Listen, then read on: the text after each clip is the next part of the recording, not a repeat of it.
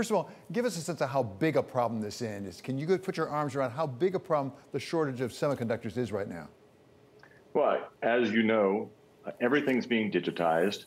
And so semiconductors are in almost every product we use, from home appliances to cars, and now even more so with electric vehicles. They're in the cloud, they're in our smartphones, they're in just so many things in our lives. And what's happened is that we had some shocks in the system, which became big because we had this notion of being very efficient, just-in-time manufacturing, lean manufacturing. So you didn't hold a lot of inventory on hand. And when there were blips in the supply, which happened because of COVID, these things spiraled out of control and became very, very big issues in the supply chain. And so you're seeing for big companies, some of them are able to get their components still. But for smaller companies, some of them are having a very hard time. Long lead times, sometimes up at as much as a year of waiting to get a part that you need. People have been raising prices. So all of these things are affecting sort of that innovation economy that the world depends on. When you talk about just in time, did we underinvest globally? Did we underinvest in the capacity to design and manufacture chips? I think that there's a lot of concentration in it, and there's only a few suppliers, so there's not a lot of diversity in the supply chain. But I think maybe to explain it a little bit simpler, if we think about it something close to home like toilet paper, when you think about there was supply of toilet paper and a pretty constant demand of toilet paper, maybe a little bit more because people were working from home. But you didn't buy a lot of toilet paper at your house because you figured you could go down to the store and get it. Now what happened, people got nervous whether they could actually go down to the store and get it, so they started putting more at home. They started buying more. And the system wasn't set up for that. So there was this surge in demand, and that meant that there were shortages. And that is part of the problem with the chip business. The supply is there under normal constraints, but now with these things that have happened because of COVID, and very interesting things happened because at first the demand dropped. Everybody thought the whole economy was slowing down, so the demand dropped. Then the demand surged because all of this work from home and all of the other things. So there was this ripple in the demand side. The supply side was basically there, but it's kind of like this toilet paper situation. Now people who have the ability are trying to hold more inventory so that they don't get hit by these ups and downs in the process. I would say, though, that it is important to build more semiconductor fabs, and it's important not just for the making of the chips, but also the packaging of the chips, the testing of the chips. But even beyond that, it's all the little components that go around it, the boards. I mean, we really, we have an issue where there were very few suppliers. There was a broad range of products out there and components that people needed, and all of this led to a lack of resiliency, a lack of ability to adapt to these big shocks that might happen in the system.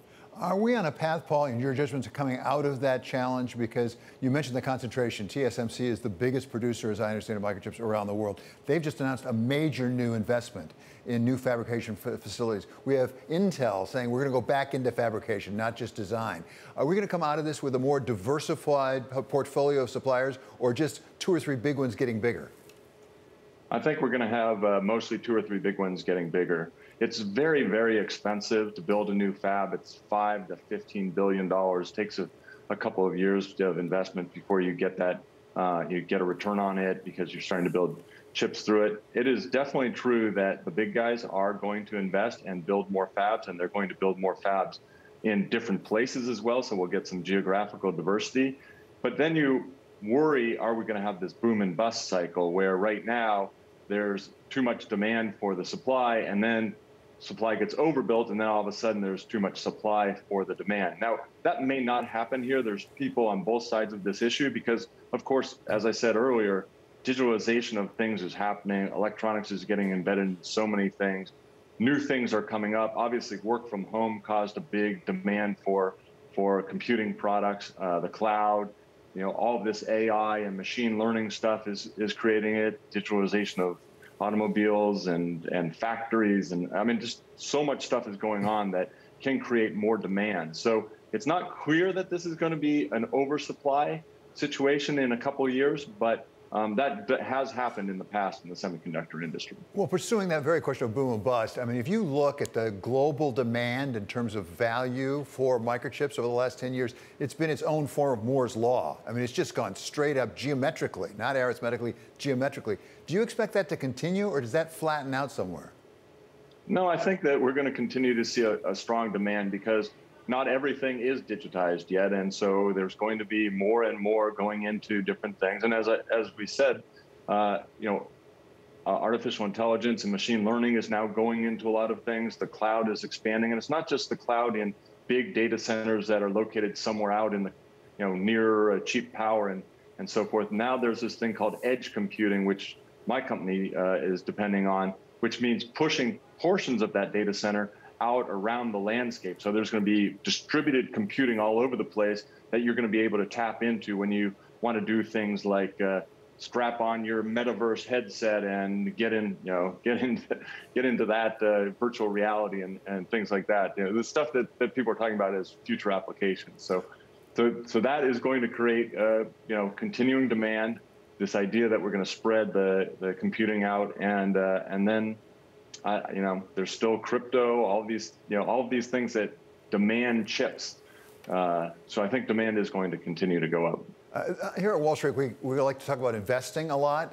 What does that tell you to an investor? Is this a good business, chip design and manufacturer, or are you better off investing in companies that are using the chips?